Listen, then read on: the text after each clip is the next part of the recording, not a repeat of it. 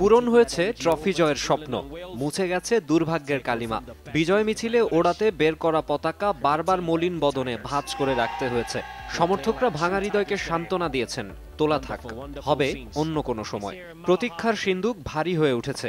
অবশেষে আইরিশ উপত্যকায় যার সমাপ্তি, শেকল ভেঙে যাতে প্রশান্তির আলোড়ন, তাতে বুঁদ হয়ে আছেন বঙ্গদেশের ক্রিকেটের সাবেকরাও। আমাদের ওই প্রশ্নের উত্তর দিতে হবে না, কিংবা খেলাধুলা এটা নিয়ে চিন্তা করতে হবে না যে এটা শুধুই ফাইনাল, অন্য কিছু নয়।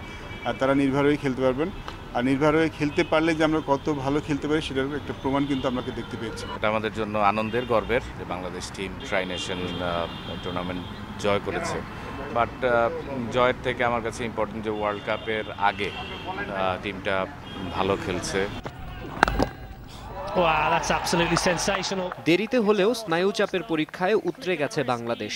সপ্তমবারের চেষ্টায় ভাগ্যের কাছে লেখা চিঠি ফিরেছে সুসংবাদ নিয়ে। অগ্রজদের পদাঙ্ক অনুসরণ করেছেন অনুজরা।